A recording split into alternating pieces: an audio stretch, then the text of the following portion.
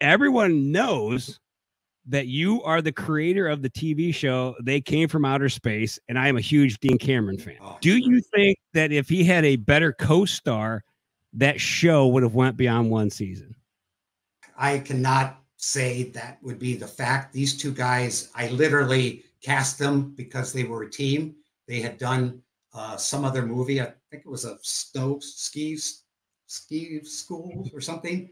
They did something together, and they came in together, and they threw the ball back and forth in such a way that it's like, you can't separate these guys. They are like a team. They could finish each other's sentences and things.